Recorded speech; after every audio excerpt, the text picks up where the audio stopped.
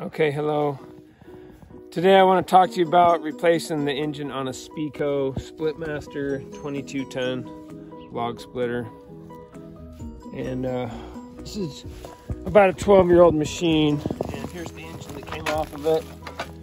It's a Briggs and Stratton 124T02-0121-81. I believe it's a 6.5 horsepower. All the stickers and stuff are gone off of it, but yeah, you can see it's just seen better days. The bolt pattern is 1, 2, 3. So there's 3 bolts that mount up to this machine, and the shaft is just over 3 inches.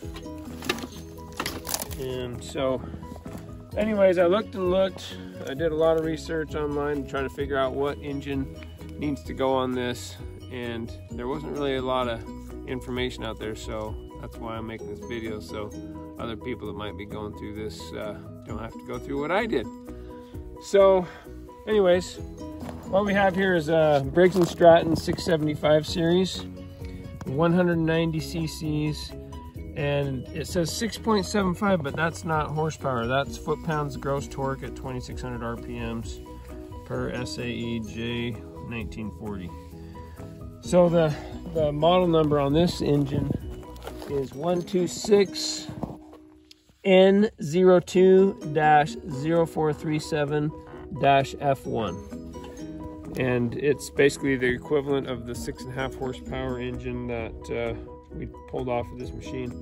Now, these engines are made for lawnmowers, and one thing that we struggled with was we couldn't start this thing once we put it on the log splitter, and that's because there's a little spring over here that has to be in this position in order for it to start.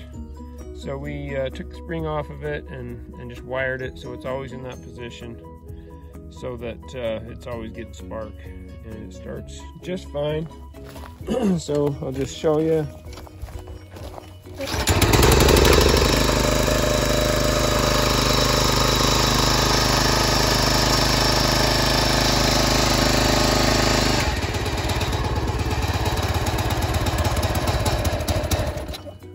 So we're gonna have to cut in a valve right here to shut that off and run the gas out of the carburetor every time, which is good practice on small engines. So that's what we'll have to do for the shut off. Thanks everyone.